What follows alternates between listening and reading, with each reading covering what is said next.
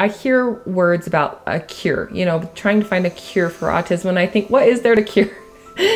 He is exactly who he's supposed to be. Welcome to the Orange Socks Interviews, where we are inspiring life despite a diagnosis. When Lincoln was a year and a half, he was actually kind of ahead in his speech, and he was ahead in lots of different ways. The older he got, the more he lost speech, and he stopped interacting as much, and he started having a hard time being out in public. And so I actually started to suspect autism. I felt like that was probably what was going on with him, but I didn't really want to face that. But I had to, like, I just didn't have a choice. I was in denial at first. It was hard for me to accept that something was wrong. And I looked past some signs and I excused some things as just a phase, or maybe he wasn't feeling well. And it was hard for me. It was a struggle. It was Thanksgiving Day. We're at his family's house, and his first word was ball. And I remember saying, come get the ball, come get the ball. And he couldn't say the word ball.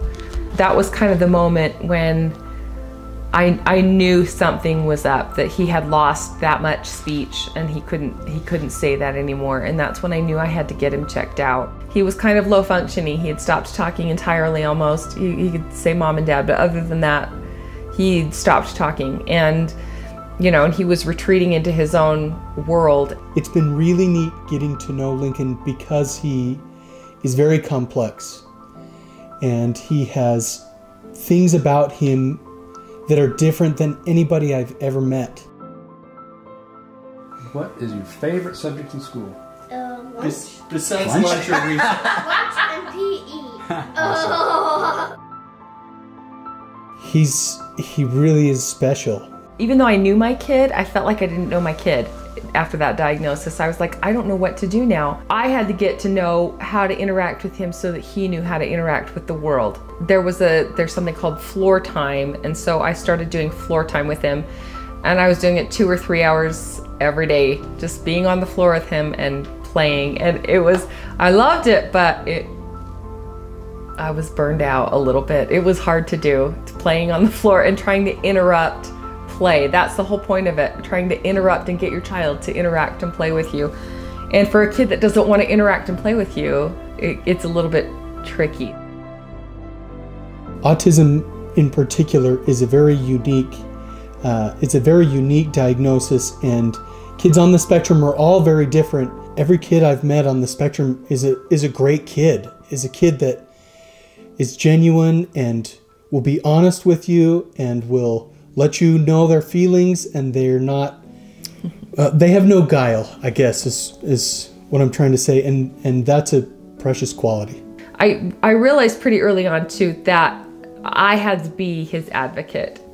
He needs to be able to handle this world that doesn't quite understand him. So we do what we can to help him with that, but we also have to be this advocate for our child. And so that's been a huge part of my life, is making sure that the world understands this better, that I can help the world understand what autism is and what it isn't, and help him to gain the services that he needs, because it will help him and it will help society too. It's not just him. If you're not going to be the advocate for your kid, nobody is. And so it really is up to you to take the bull by the horns. You've got to just do it. You can grieve when you find out your child has a diagnosis, and I think that's perfectly normal, and I think you have to go through that.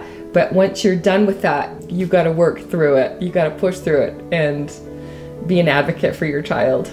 Reality is often different than expectations, and that's okay.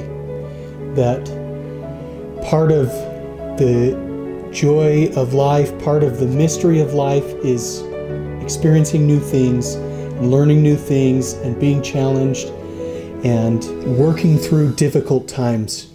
As crazy as that sounds, it's an honor for me to associate and to be part of Lincoln's life.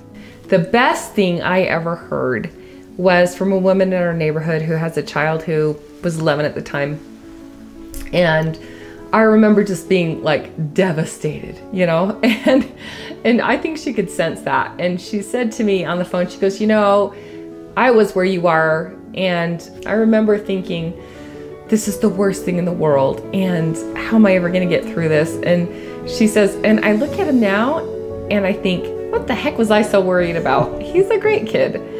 And it doesn't seem to matter where your kid's at on the spectrum. It seems like everybody feels the same way about their kid, that they think, what the heck was I so worried about?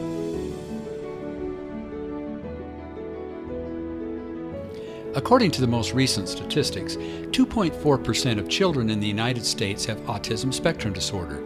That's 1 in 68 births. An autism diagnosis is less frightening when you know there are so many others walking the path with you. Get involved, donate to Orange Socks or the Autism Association of your choice, and follow Orange Socks on social media. Share this video and visit our website at orangesocks.org.